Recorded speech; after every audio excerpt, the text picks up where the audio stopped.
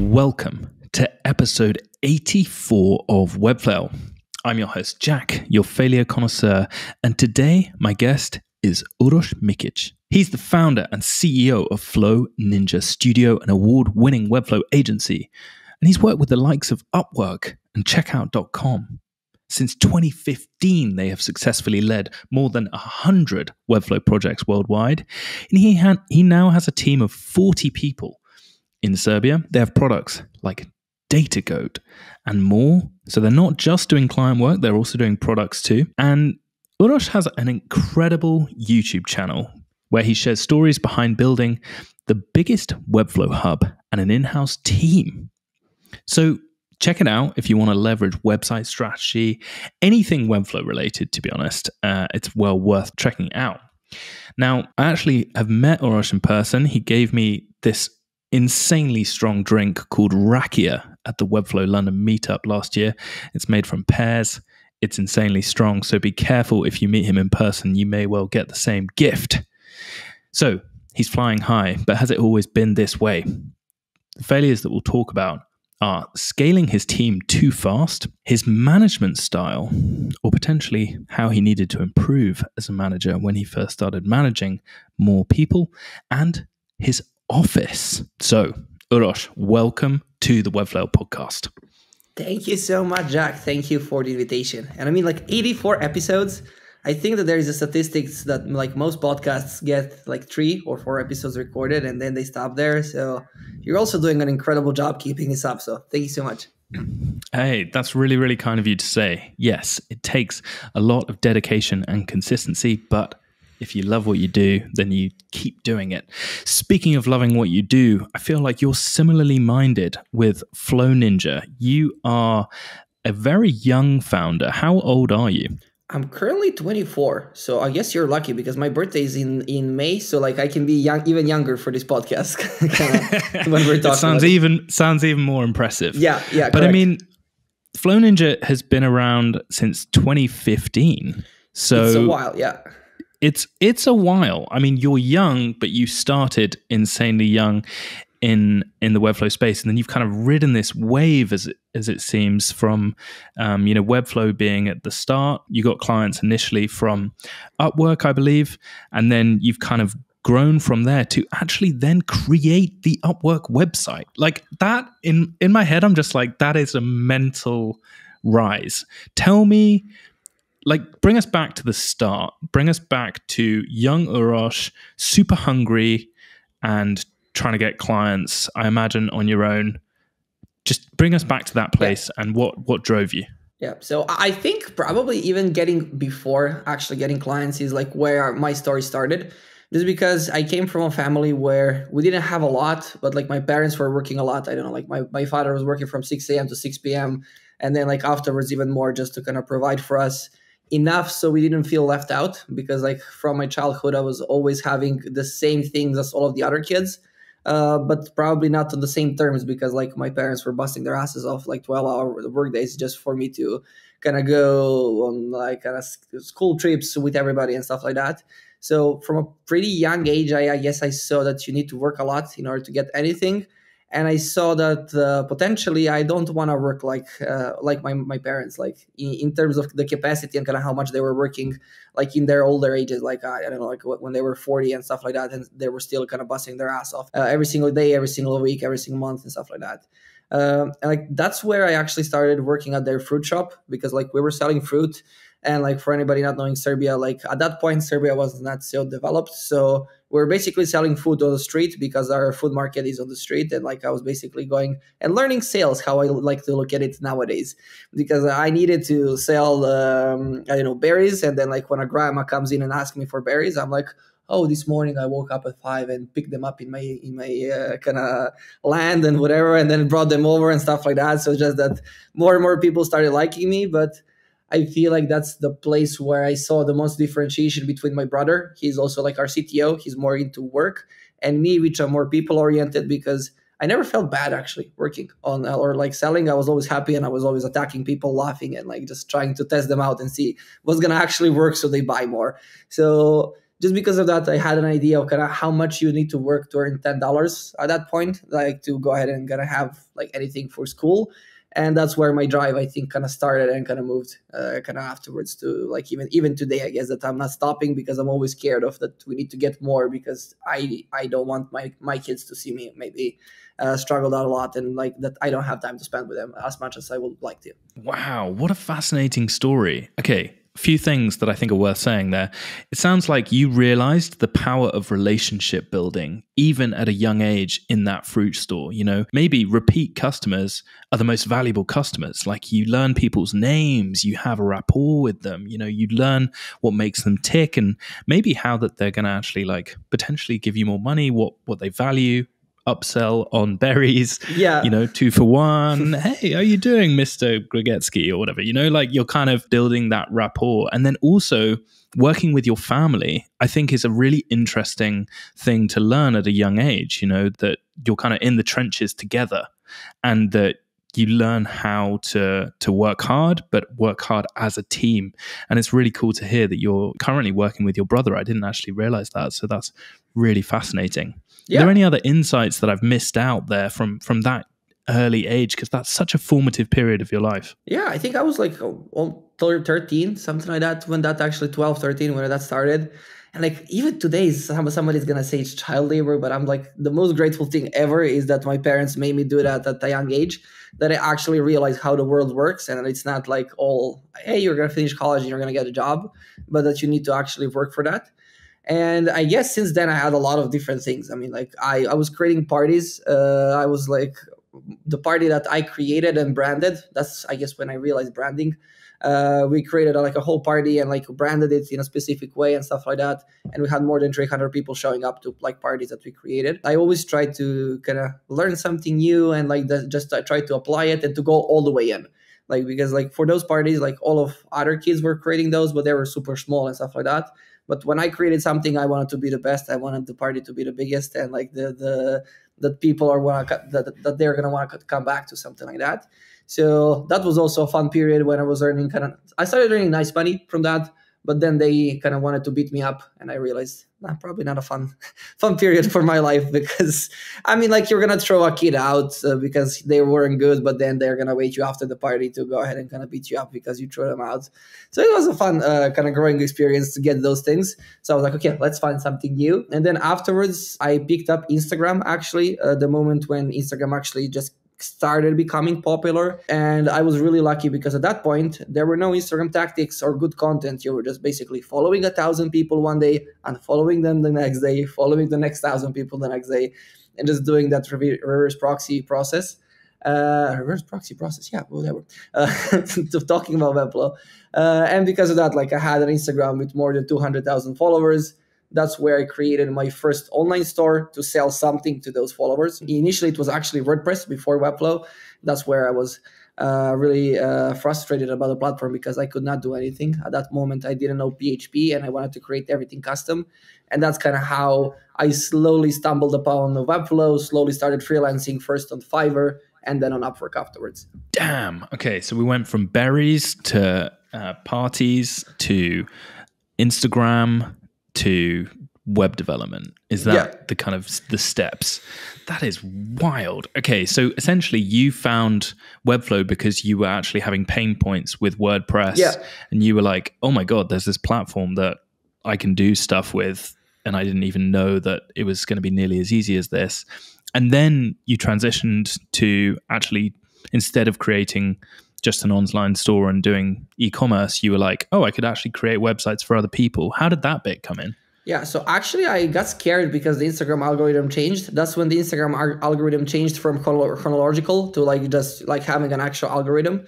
So my Instagram account like had 200K followers and like maybe 50, 60,000 people saw every single post. And after that, like only 10,000 people saw the post. I was like, okay, fuck this. I'm not going to touch this. I'm going to go broke. And then I sold that store for almost $3,000, which in today's market, that would be worth a lot, I think. But as a young kid, I was scared. That was a lot of money for me. I sold it. And that's how I realized, okay, I need to do something new. And that's where I kind of slowly started getting into freelancing and doing the freelance work. And that was on Upwork initially to start.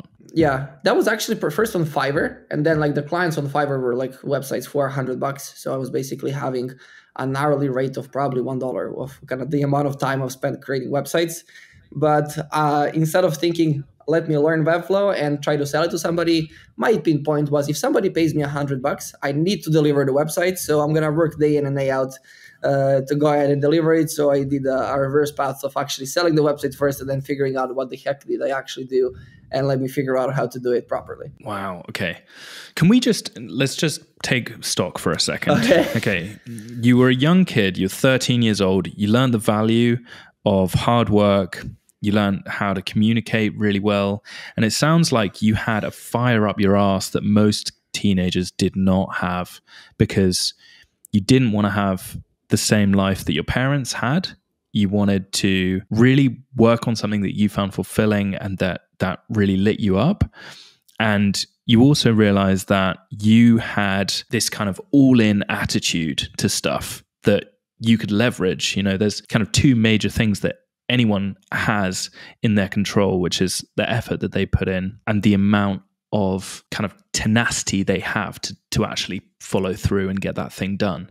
And it sounds like you had both of those two things in abundance, even if you didn't necessarily have the financial support at that time of your life. But tell me a little bit about like what drives you to not just have, you know, you were doing Fiverr, you were doing Upwork, and it sounds like you were growing a pretty good business at that point, right? Like you're on your own, you're doing your thing. Awesome. But what then drives you to be like, you know what, I'm going to grow something way bigger?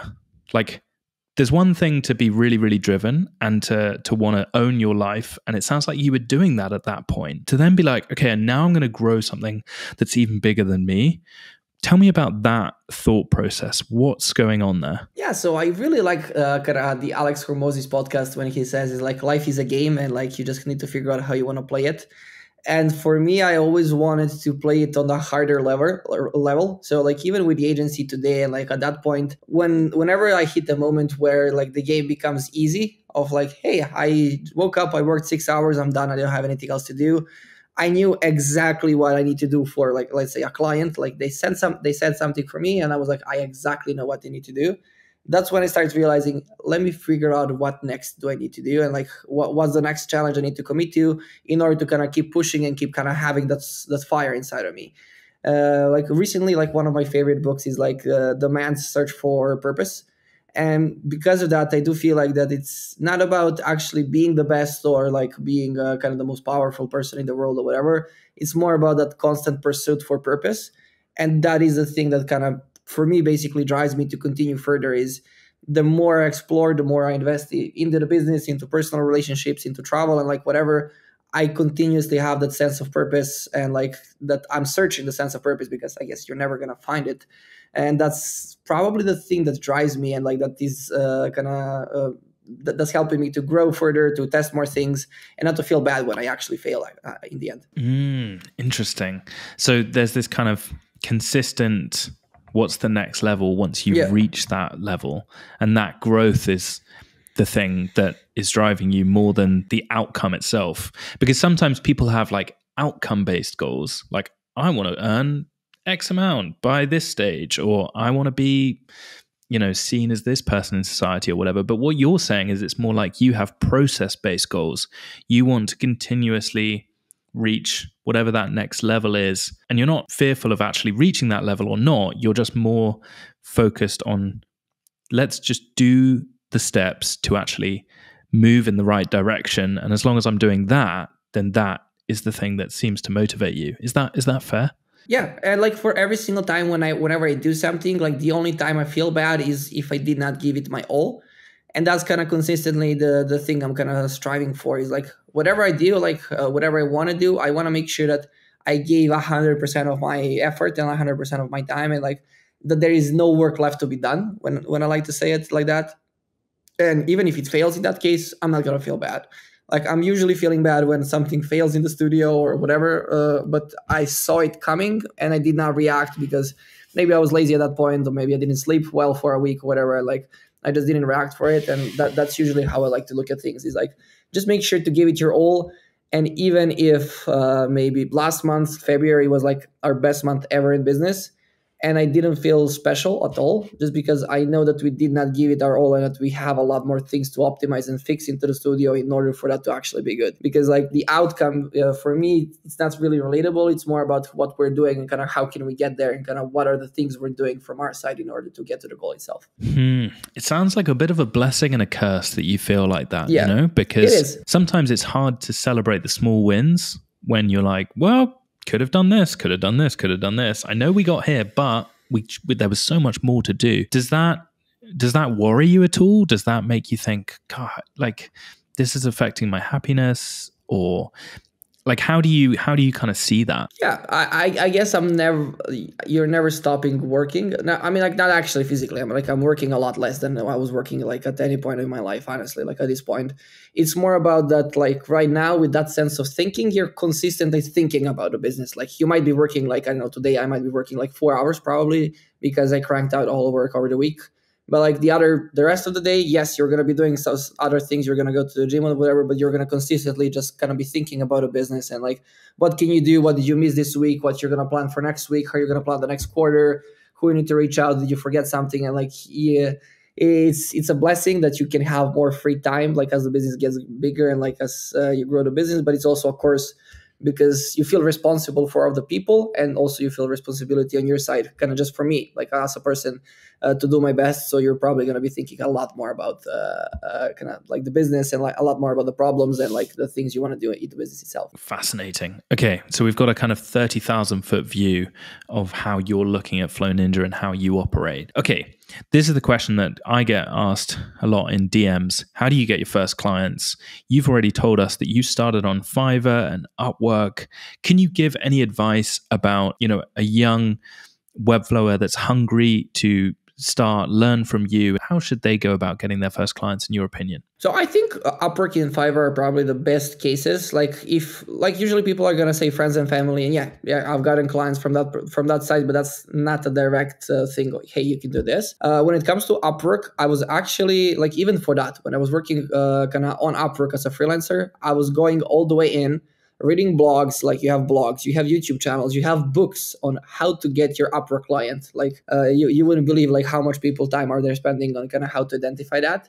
And from like those things, I was starting to slowly learn how Upwork, for example, as a platform works, and how can you actually get messages like and replies back. So there were things of like, hey, when you open up a job, go ahead and on the bottom, see the reviews for the client. And that's the place where they're going to have their name. So instead of saying, hey, client name, hey, client, whatever, or hey, thank you for inviting me, you can go on Upwork in the review section and you can find the name of the client, because probably a previous freelancer said, hey, Jack is a really cool person. I would love to work with him like again. So I was starting my messages, hey, Jack. Then like the next thing is I go ahead and figure out where do you live. And then I go on news and see kind of what's happening in your area. Maybe like from boring thing that is raining for the like, maybe there is a really fun game in like either NFL, like because we had US customers that you can write about, like that you feel like somebody like that would like. So then you write that, and then like if a client is reading the message, they're like, hey, they know my name. Then they actually figure out where is my location. Okay, they care about it. And then the final part is I usually recorded videos. So for every single one of the applications that I've done, I've recorded a video. At that time, Loom wasn't available. So I was basically recording myself, getting it from a phone to my laptop, uploading to YouTube unlisted, getting the unlisted link, and then adding it to the proposal itself to send kind of a video like, hey, Jack, thank you so much for like the opportunity. I created a short POC, and then I designed something for free and created how would something like this look like. And if even 100 people apply, probably 2 are going to do something like that. And then it's not going to matter, do you have reviews or do you not have reviews? It's a lot of work. And I think I sent 100 of those videos before I got my first client. But I just didn't stop. I was like, okay, this is the only way I feel like I can get a client. And then like if you send 100 of those kind of really customized proposals for clients you feel like you can deliver good work for, I'm sure you would get a job. But it's still like a month or 2 months of process of actually probably sitting 4 hours a day every single time. And that's technically doing cold outreach to clients on Upwork.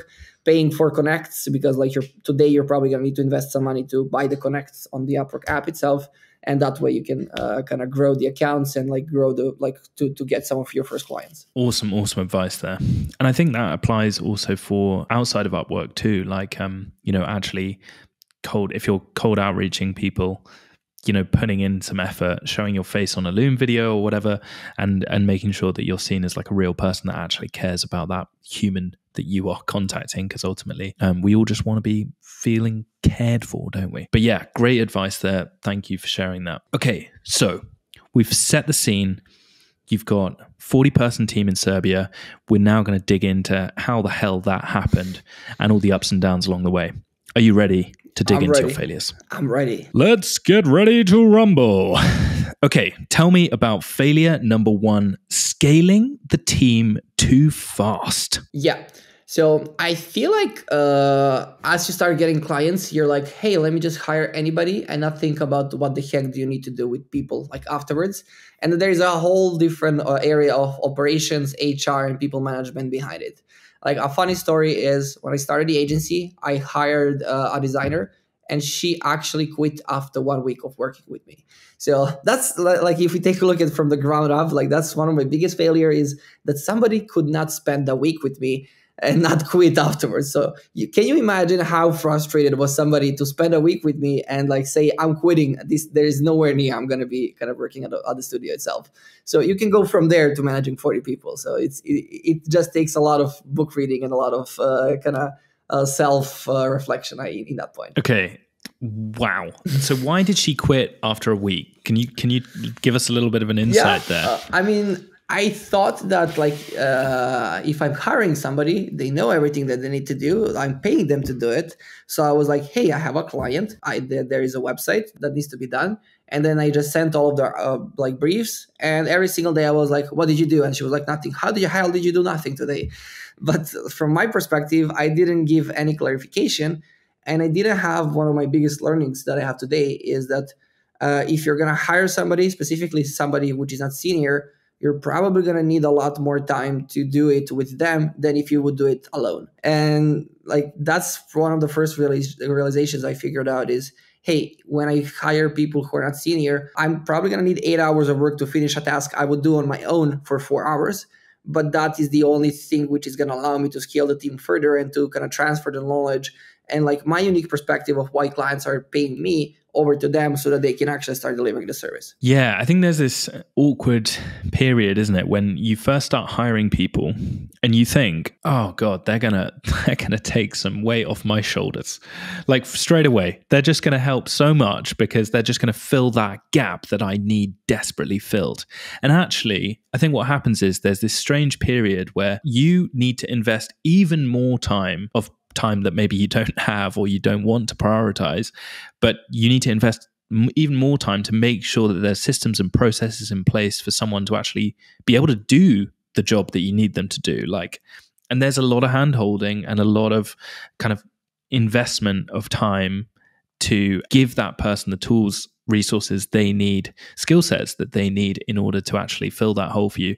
But if you manage to get through that awkward period, what I've found is that you then have that need filled and that they can actually do that job. But I think there's this misconception, like you hire someone to do the job and they just do the job. And that's not always the case is what I've found. Is that fair? Yeah, and even when you hire more senior people, like I think at the moment we're kind of onboarding a chief revenue officer, and I know that I'm going to need to spend a lot of time with him because I need to decompile the whole company that he's going to help us kind of run into the future, kind of when it comes to sales and marketing.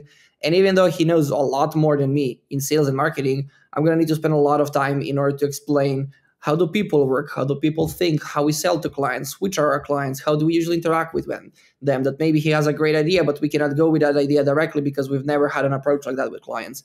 There's like, as the company gets bigger and bigger, like even when you onboard senior people, you're going to need even more time to onboard them than you would need kind of for somebody more junior, because like they're going to need to know a lot more about a company in order to do their job properly. I completely hear you. Yeah. I mean, like, in fact, maybe you need to invest even more time in someone doing a more complicated job because that's a more critical role to get right. Can I ask you this is maybe a bit of a personal question, but You're obviously very young. you're hiring people of all sorts of different ages, and a lot of them seem to be older than you, judging by their facial hair on the YouTube videos that I've watched. How do you approach hiring? Was it hard at the start to actually hire someone that had more skills than you and maybe more experience, and be like, hey, this is kind of awkward because I'm in charge, but I need your help and expertise? And then, I mean, how did you kind of manage that as you scaled?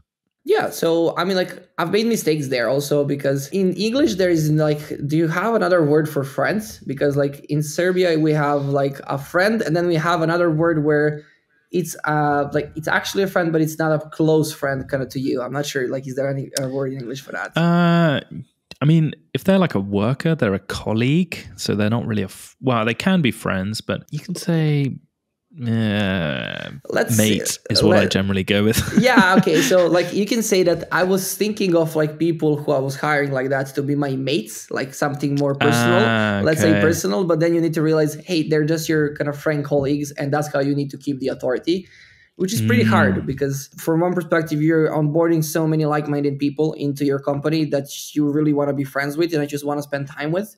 But also on the other side, you need to still have the authority in order to run the business, because like if you get too caught up in emotions, you're probably going to start running your business pretty badly. So that's where I feel like with time, I had also not a depression side, but I was also having a pretty bad side of me of thinking, how could they do this? How could they do that? Or like they didn't remember me for this, or just thinking about people as like my mates. But then with time, I realized, hey, I need to actually separate these two, and I need to look at people in my company differently. I really love them and I really appreciate them, but there just needs to be a little bit of a different approach when it comes to that in order to run the business successfully. And you can still have a great time with them. You can travel, you can do whatever the heck you want to, go out and stuff like that. But there's just like that small shift in the mindset that you need to have, which is going to allow you to say things in management where somebody doesn't do a good job, that you are going to be like fully transparent when saying that, and like not thinking, what is my friend gonna think of me, or like what is my mate gonna think of me when I say to him like, why did you do this? Yeah, that makes a ton of sense. I didn't really think about it like that, because I've never had a team, and I imagine there's a fine line between hiring someone that's like-minded and has, is a good personality fit for the business and has the kind of traits that you want, that fits with your company culture, but then also recognizing that there needs to be some kind of hierarchy, so that, like, where does the buck stop? Like, where does responsibility stop and start for particular job roles? But then if you're going for like a barbecue at their house on the weekend, like, okay, cool, but let's just be conscious that with colleagues first rather than mates first type thing, I guess. Yeah. We're doing that. Like once per month, like I have the leadership team, I cook them steaks and stuff like that. So I still have that environment, but it's also just like the mindset of like approaching people is, when it changes a little bit, you feel better and you don't feel bad if somebody doesn't like something pretty badly or whatever. Yeah. I guess it's like this phrase that companies use. It's like, we're a family, but it's like, no, we're not, because I am paying you to do a job. I don't pay I actually did pay my brother to do this podcast with me, but I don't pay, I don't know, my mum to iron my sock, like, I don't know, whatever, like a particular job role. Yeah. And family is a very different thing. And I think this whole, like, where's the line blur and making sure that there's a clear difference between the two is really, really important. Yeah. Even though you can be friendly, but yeah, just being conscious of that. And then Tell also me about getting back to like the hiring thing, kind of hiring too quickly. I guess I did not learn with time actually that like you quickly forget. Like now I know it, but like I had to make the same mistake a lot of times before I actually was kind of leading the right people. Afterwards, I started becoming a better manager of kind of leading people, but I was hiring the wrong people. So like we had more work. We were like, hey, let's bring people over. Like we brought people off the street, which did not go through the proper interview process. They kind of messed up client projects. Then we had to work double the hours kind of internally to fix their stuff. And then also we hired too quickly when it comes to kind of freelancers, because like at one point our opinion was, hey, we're fully in-house, which we are at the moment. And I'm like, we're not working with any freelancers. But our motto was that. But the moment when we start having more work, we're like, hey, let's maybe sprinkle in a few freelancers here and there. and like, which is probably fine, but our business was not created in a way to kind of work with freelancers when it comes to processes and SOPs and kind of like the whole company culture. So that also was like a mistake where we lost a lot of money, and we basically maybe costed us also some of the clients, but also mostly costed us our kind of like working hours, and like that our internal team was needing to work double the hours, because me as a CEO was thinking, hey, I'm going to fix your problem. I'm going to bring you 5 freelancers. They're not going to be familiar with the company. The company is not created for them. And then they're going to ruin everything. So I'm going to be mad at them, even like at the freelancers, even though maybe it wasn't their fault. The team is going to be mad at me because like now they need to do double the work that they weren't planning to do.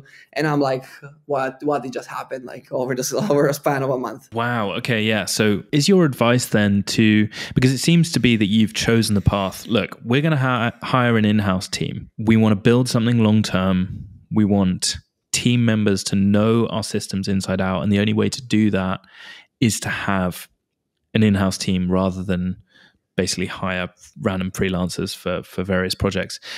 Can you explain more about the thought process there? Because it seems to be a more expensive option. You've probably got to pay pension schemes and all of that stuff. So tell me about that. Why are you doing that? I guess, like, first thing is churn, because I guess that also has like a cost benefit on that front. Because yes, we're paying a lot more for our team. Like we're having a lot less profit than some of the other agencies, but also we have a lot less churn. So I'm not consistently stressed about who's going to be working the next project, because we have about one person quitting per year, which at 40 people is like a really, really tiny percentage. Like it's almost close to nothing. So looking at that, I think there are benefits of having a full-time team. But also when I take a look at the profitability and scalability of the business, we would maybe have been a team of 100 people, like if we would chose the kind of freelance route. Just because in order to go ahead and hire somebody, hire them legally, get a contract set up, get them onboarded to the team, have them probably just in the Balkan region, because like we cannot expand to hire across the world, because like we need somebody when they are in person from like the legal reasons and full-time reasons. In Serbia, like it's only possible to hire people from the Balkan region. So that's going to limit our growth a lot, and which probably limited our growth a lot. But in the end, it came from one of my selfish things is like I wanted to provide back to the community. And there is like a small part of me which is really, really happy and fulfilled when I see somebody from our team members buying an apartment, buying a first car, traveling to MotoGP, going to F1 for the first time. Like there are like a lot of fun things which are happening in the studio. Like we have babies coming in and out, like at every single point. You're getting invited to those events to people. And like there is a sense of fulfillment. Hey, we're doing this for work. We're doing this for money. But in the end, you get a sense of kind of community in the end, where you can see that your work actually contributed to somebody else's life in person, like in your country. And that's what I feel like is something which drives me, and like which helps me kind of push forward and kind of continue the mission on my side. Beautiful. Yeah, that makes a ton of sense. And I guess it's more of a long-term play as well. Like your company culture, I think companies don't necessarily have like a culture if it's completely remote. Everyone's working from anywhere. No one really knows who's working on what. Whereas, if you're all in one place and you've got that consistency and you can, support people that you've learned, how they live and what they do for years, that's a very fulfilling thing, I'm sure. Yeah, and to add, to add to that, like that people don't get me wrong. There's no problems in hiring globally and kind of hiring freelancers. But I do feel like if I was starting a business right now, I would probably be able to hire freelancers efficiently and maybe build a small sense of culture and stuff like that. But as this was my first business, we might have been able to scale to 100 people, but it would implode on its own, I think, at one point, because I did not have the management skills to lead people remote. Because there is a different set of skills that you need to learn and kind of acquire with time in order to kind of lead people who are not physically at your presence, and that you need to realize, are they struggling, are they not struggling, and stuff like that. So that's why I feel like it's also about which business you're starting. Is it your first business? Is it not your first business? And that's how you can take a look at, are you going to go remote first, or you're going to go hybrid and going to have in-house team, but like they're going to be seeing each other like once per month or something like that. Speaking of, tell me about failure number 2. Your management style. Yes. So I think even to this day, sometimes you can forget about how much whatever you say impacts people. And you can get really, really busy with let's say with 40 people, like 40 clients and stuff like that. You get into the weeds without actually figuring out, hey, these people are actually people. So I think every 6 months I read back the book How to Win Friends and Influence People, just because I feel like there are a lot of management books that I've read, but that is the only book that actually helps me get back to the base point and realize I need to care about people. So I need to care about them like personally to figure out what the hell is happening with their lives. Then I need to figure out how to give them proper direction so that I make sure that I'm a good manager. And then like one of my biggest failures is, and that's why we had like one of the people actually leave from the company, which was close to my heart and like that I wanted to stay, is you need to figure out a way how people are gonna feel safe in saying some of their problems and the problems about a company. Because I was, I think, consistently battling from, hey, I'm a nice guy, to I'm a really like strong guy, whatever. Nobody can say anything to me. And then like I'm again a nice guy, and I'm again a strong guy, and like just going through that direction. And with time, there is a specific skill set you need to realize in order to people open up and actually say what they need to say to you. And that's what I think I'm going to be learning more and more with time, just to make sure that whatever like those people are saying home to their wives, maybe even about me, that I can find a way for them to open up and say that to me, and that we can figure out how to solve that problem together into the future. And that's the biggest thing that unlocks the company to go to 100 people, to 150 people, to 200 people, 500 people. I think the managers and CEOs who run those big companies are probably really, really, really good with people, and people can tell them anything without feeling bad. And that's what can unlock kind of good things, which can unlock actual problems in your company. And you actually have an action point of, hey, what do I need to do in order to help this person kind of grow into the future? Really awesome advice there. And thank you for being vulnerable about that. I think there's, have you heard the phrase strong back, soft front, wild heart? You ever heard that phrase? I've not heard that. It's an interesting idea. It's like, it's knowing yourself enough to be able to know where the lines are that you won't cross, but then it's being like approachable enough that, you know, you are someone that people will open up to and be willing to say to your face, you know, what they think about you, rather than like your real friends, I think, or maybe in this case, real employees or people that you want to respond to you in a certain way are the ones that will say it to your face rather than bitch about you when they're getting coffee to their colleagues or go home to their partners or whatever. And I think that's it's so, in my opinion, it's very hard to cultivate that type of environment. So how did you learn from this, and what things that have you implemented as an agency owner to ensure that people do have the confidence to say to your face, look, I think there's a problem in this company, and I think maybe the problem is you? Or, you know, how do you kind of manage that now?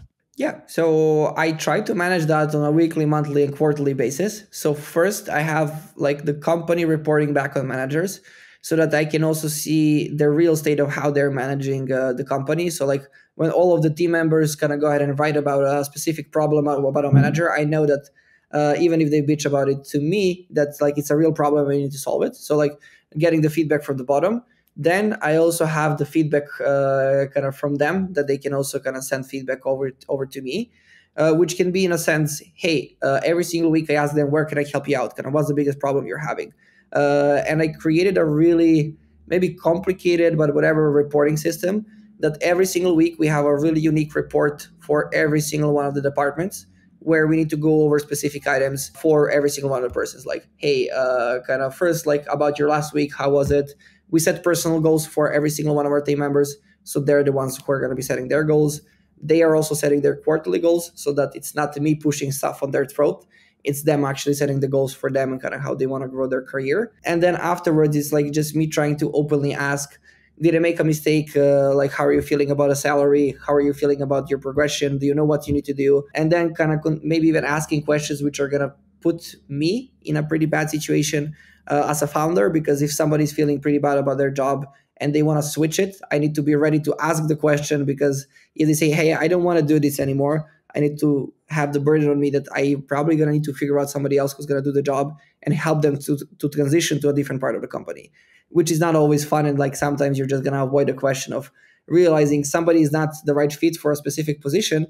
and then you need to figure out what you need to do when it comes to that. So I feel like I also ask consistently, do you need you to hire somebody else? Do you need to hire additional people? Do you need to fire additional people? Do you need me to fire somebody for you? Because people maybe sometimes are not ready for that. They realize that they need to fire somebody, but they don't have the courage. So like they're going to be basically getting advice from me in order to how to do that job properly. Wow. Okay. There's a very intricate system going on. I think maybe listeners would not really realize the full extent to what an agency owner is when you have a team this big. But it sounds like you're kind of a people manager, life coach, kind of just all-round people person rather than actually doing the work. You're overseeing the work from, above and kind of just managing expectations as best as possible.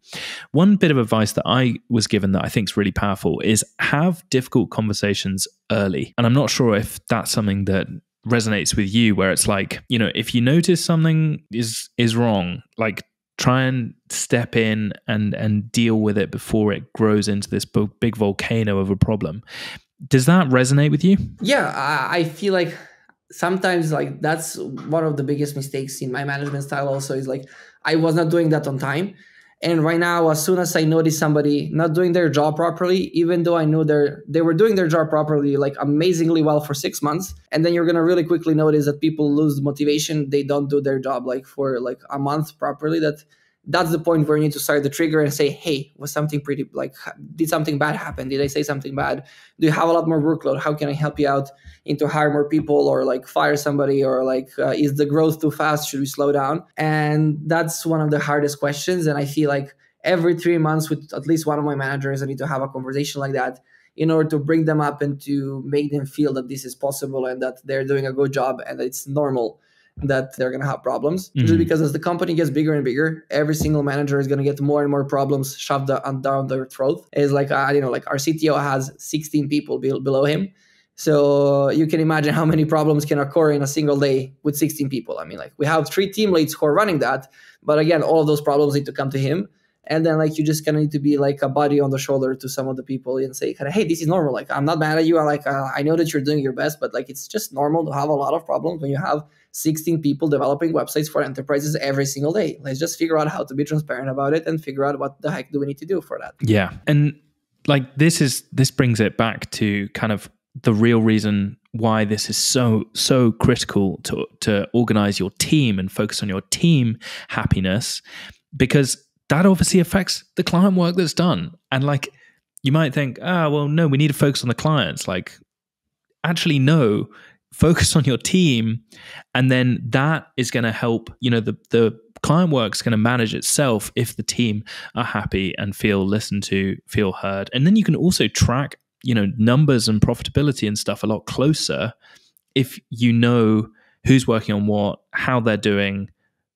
If they're struggling and there's tons of workload from a really difficult client, okay, this project might take longer than we thought. So there are like real business implications to this. You're not just being a nice guy for a nice guy's sake. Like, I mean, I'm not saying that you're not a nice guy, but this is really, really important stuff that if you are someone that's listening to this, thinking about hiring, or maybe you're just a freelancer that's thinking, in the future, I'd really like to have an agency. I aspire to have an in-house team or an in-house studio. Then I think it's worth listening to these words and trying to, inhale Uros's knowledge here.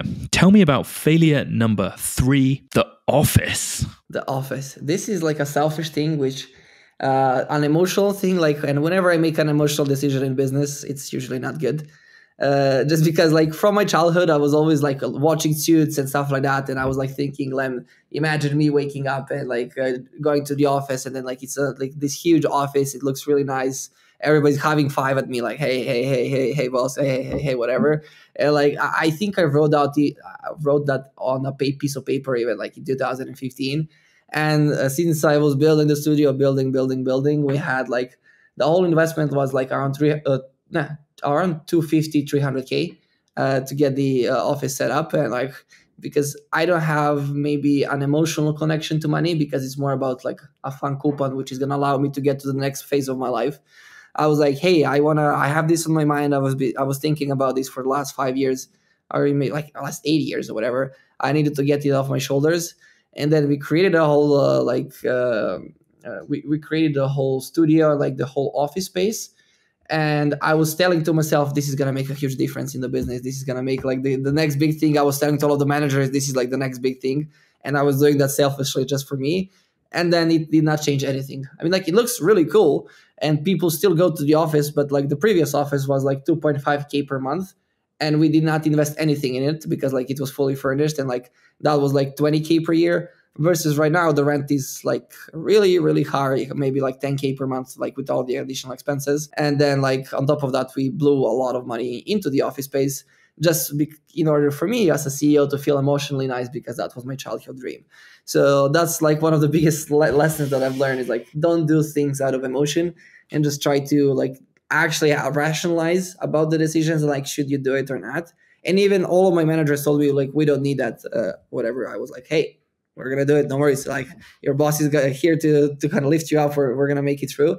And like, there is a bad thing where we blew a lot of money, but also because of that, like last year was really, really stressful because we didn't have like that big of a cushion when it comes to payroll, but that helped us optimize our finances, like to a extension that I would never think about, that we optimized our finances because if tough times create strong men or whatever. So like we had to kind of worry about every single dollar and like, did the client pay, did not pay or whatever. So that helped us optimize our finances a lot more. And also in the process, we opened up a co-working space. So right now we rented half of the building in the process, which then again was more work from my side that probably was supposed to be done towards kind of client work or like teamwork, whatever. But we were able to get out of it with a lesson. But it was also a big mistake that I'm not sure is the lesson actually worth like that amount. But you got to live with what you decide on to do. And like, I don't feel bad at it. I never feel bad about things that I've done in my life. I just try to make them better, like to fix them in the end. So that's because that's, I guess, why a good thing came out of it, like really nicely optimized finances and a co-working space, which we rent out, which is probably going to cover our costs at zero. But the stress last year was probably not worth the results we've gotten and the lessons we've learned. Wow, fascinating. I mean, do you think that you would ever go back to just going into a co-working space and like, because it seems like you've now created something that's, you know, beautiful building, it's fully furnished. You could, I guess, potentially sell that, or are you looking at this building as like an asset now that you want to grow in, you know, just sit on it, and as long as you can survive keeping on payroll, etc., then you'll be fine? Yeah, I mean, like from this year, like the last year was hard. This year, that's not gonna make an impact, like when it comes to our revenue. So like we manage like through the co-working rent and also like through lifting our revenue a lot more to make sure that kind of doesn't impact us a lot. I feel like maybe like in the 5 years period, we might get downsized and get a smaller thing, which is not going to be so expensive, just to have a place where people can connect and kind of be together. So if I would do it again, I would probably not do it. But like with time, it's just an asset that we can use for branding, we can use for clients, and like we can use for events to train more people in person and stuff like that. So at least we're going to leverage whatever we invested into it and kind of continue with that. And you've also got your studio space for your YouTube content, which we haven't even spoken about at all yet. I mean, it's a beautiful space to actually record in, and you know, makes you look incredibly professional when it comes to your YouTube content. Tell us a little bit about, as an agency founder, you know, you're doing a bazillion things. You seem to be spending a lot of time making content. Why make content? Why are you doing that? I think we're living a digital age right now. And like whatever, like even if somebody's VP of marketing, they're going to search on YouTube for Webflow. And when they see your face, they're going to react much differently on a sales call compared to if they don't see your face. So we try to be everywhere. I mean, like we're on Google, we're on YouTube, we guest post, we're on all social media. We do podcasts, I speak at events. I just try to to have the Grant Cardone's 10x, even if you don't need it. Like make sure that you're everywhere where people see it, that you basically pop out of their fridge. So I do believe it's important, and it's a way of educating people before they buy, because 97% of people are not ready to buy. And like if they come to your website and leave and never see you again, like they're probably gonna forget about your brand. versus if they come to your website like once, they see your YouTube, they follow your YouTube for 6 months, and only after that they decide to convert and actually go ahead and work with your business. I think it's worth it, and it's a long investment. We recorded 200 videos, but with time you're getting an asset which does sales for your business on your own automatically. Yeah, it's an evergreen content as well. So it's like once you make it once, you've got that asset to keep going. I look at YouTube videos like assets, like it's an asset class that you are investing in. And yeah, I completely agree. I personally am bullish on making content, obviously. I'm working with our now Maku studio. We are really keen on making content too. But I wanted to hear from your mouth why you think it's important as an agency owner to spend so much time in there. The other thing that I want to talk to you about before we wrap up this episode is DataGoat and all the other products that you're making. You are diversifying all the interesting client projects you've done. You've worked with some big clients, and now you're like, you know what? We see all these problems that we actually have the internal capabilities to solve for not just, other clients, but also you as an agency owner and other Webflowers in the space. Tell me a little bit about how you're thinking about product creation in the Webflow space alongside all the client work that you do. Yeah, so that was also, if we take a look at it from a mistake perspective, that was also one of our biggest mistakes ever. I mean, like into getting the products off the ground, just because when you're doing client work, it's a much different management, and like you're getting an ROI directly. And like we basically sabotaged our whole product team into launching everything you're just seeing a lot later, because they start working on something that they get a really good idea, and then there is a client willing to pay us 20K, and we're like, hey, you know what? Let's go ahead and do that for a bit, and then we're gonna think back on our own thing afterwards. And then like we were jumping and like giving the product like a hot potato. Like somebody, like we know somebody would be a really good fit for a client. We move them to the client, and then we continue working on the product with somebody else. And then like we worked with agencies to help us work on the product. So it was a real nightmare to organize, until we came to a point that I realized, hey, this is something we actually want to spend on, like which might be the future of our studio. And we created a product team of people who we cannot touch. I mean, like first, and like we look at it as a different company. Like, hey, we have a React developer, we have a Webflow developer, we have a designer, and they work with me and our marketing manager together. And that's a separate team, separate entity that cannot do any client work, that cannot do any other things, and they need to be focused just on building the product. Because it takes so much time. We were doing that for the first time, so people need to learn, they need to get adjusted to the process, how they get feedback, how they improve. So the whole process was fun. We also learned a lot more like as an agency, so that later on, if we do any client work of that sort, like we're going to be able to do it much better. But the idea behind it is, first, we have DataGoat. As we're an agency which focuses really on business results, we want to have a tool which is going to help clients understand their website a lot better and understand their website without paying a market analyst or something like that. So that based off of that, we try to slowly create a platform which is going to help you see the data you have. And with time, hopefully with AI, also give you some suggestions of where are the places on your website where you can fix your website on your own as a website owner without paying an agency or anybody else. Just that you can kind of do simple things, add credibility, update things, and add call to actions, and maybe change the text and call to actions and stuff like that. So the long-term idea for DataGoat is to be like your marketing buddy. Currently, it's a way to have much more complex analytics inside of Webflow, which nobody, I think, else offers. And it's completely for free for everybody to go ahead and try and see their website, see their form submissions, the conversion rates on their form submissions, see where people click on their website, and have that all in our dashboard, in the Webflow dashboard, and also as an email newsletter every single week. Wow, awesome. Go check out DataGoat, guys, if you haven't already. It's in the Webflow app marketplace, and it's well worth checking out. But it's interesting to hear, Uros, that you've had such a mindset shift when you do product stuff compared to client work. And I noticed that when I was working at Edgar Allan with Slater, there's like designers that are kind of in and out of being able to work on it because there's client work which takes precedence, and then it's actually a lot more expensive and time consuming than you think to make a product as well, is something that, yeah, maybe you found as well as you developed it. Paying 3 people full time every single month times 12 can come out to be a real cost per year, like looking at the like investment in the product itself. So yeah, it's something you don't think about, but salaries are also an expense, but it's also fun. Like with that team, we're able to leverage DataGoat and also Sixstar, as our whole studio is run on a no-code app called Sixstar, where we have a client relations platform. And we try to basically create all SOPs with software so that when a client sends in like basically a request, we have a specific set of tasks which happen on the back end automatically to our account manager, project manager, CEO, CTO, and stuff like that. When our developers finish tasks, we have checklists integrated inside of the platform and like many more things like that, which actually help us run our business better, which is a pretty fun time to be in, because like previously that would require probably millions of investments, and right now we can build it with no code and one team in the end. Yeah, it's wild what you've built internally, and now you can actually productize what you've learned as you go. So in Sixstar is really interesting, but we don't have too much time to talk about this.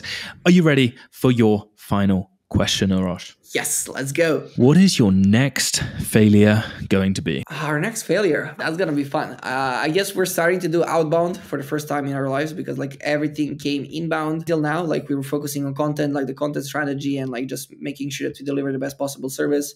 And the only outbound we've done was through partnerships. So that's, I don't count that as outbound. Like if we have a partnership with a company or like with a friend from US and stuff like that. So right now we're going to hire probably 4 salespeople. Like this is gonna be our right now we try to not do things small, but like let's go ahead and like if we're doing something and testing it for a year, let's do it fully. So like we're gonna be hiring 4 additional salespeople like in the next month or so, and then trying to figure out how can we organize our sales outbound strategy in a way which is actually gonna make sense. As we want to make sure that like we have like inbound leads, and that the sales team can be another source of inbound leads, and that they can kind of schedule meetings kind of with our AEs and stuff like that. So we're probably going to fail a lot. We're probably going to spend a lot more time than needed and blow a lot of money, but it's going to be fun, because I feel like when we unlock the outbound sales part, that's going to make us limitless in terms of kind of figuring out, hey, we want to scale to this amount of people. We just need to expand the sales team. The sales team is going to do X amount of things. They're going to bring in the people, and like we're going to be able to scale the team further. Nice. So inbound and outbound sales. Wow. Where do you want Flow Ninja to end up? To end up, it's. I haven't think about that a lot. As I'm telling you about the process, because I just enjoy figuring out what's going to be the next thing, and then like I have like the process for a year that I need to work on. But I guess in the end, I wanna end up in a company which is gonna not generational, but like with a company which can work on it. Like even if I step down as a CEO, can continue working, which is going to require a lot of work, but it's also going to be pretty fun to figure out how to get to a point where maybe at one point we're not going to be even reliant only on Webflow. We're going to be able to add more services kind of to the studio itself, so that we can kind of grow further, and that we can actually help clients grow their businesses from all different perspectives, not just from the web design point, because I do strongly believe that we can help them in many different areas. But that probably requires a kind of generational company, which requires a lot more processes, a lot more people, and a lot more things in place. But it's, I guess I have a long life in front of me to make that happen. Hey, what a beautiful way to end the podcast. Uros, thank you so much for coming on Webflail and sharing as vulnerably as you have. Thank you for the invitation. And this was incredibly fun for me to go ahead and discuss about these topics. Thanks, dude.